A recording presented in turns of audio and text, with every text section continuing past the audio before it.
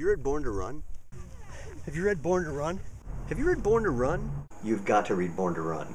Running shoes were designed to injure you. It's a conspiracy. The guy at the shoe store said if I wanted to run barefoot, these are the best shoes to wear. We were built to run for miles on pavement. Look, I don't care if it is a wedding. I'm not going to wear those foot coffins you call shoes. Gravel, gravel, gravel! Can you get the smell out of your 5 fingers? Heel striker.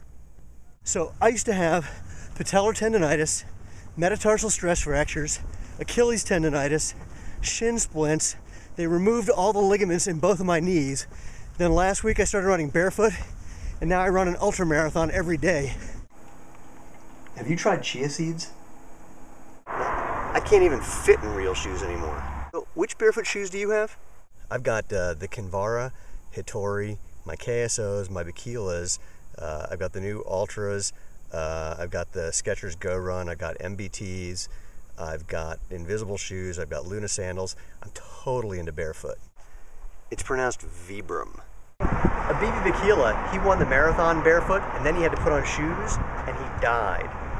Yeah, these sandals, they're called Hurricanes. They're like the traditional sandals that the Tamharumi in Mexico wear.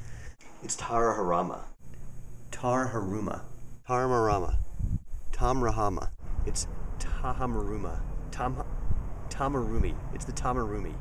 No other animal wears shoes. The fact that you're sore is good, and that'll go away in like a year. Why are minimalist running shoes twice the price of regular running shoes? I don't know why I've got blisters on my heels. I totally forefoot strike. Being barefoot, it stimulates the nerves that go to your brain, so running barefoot makes you way more smarter. Chia seeds. My name's Barefoot Jim.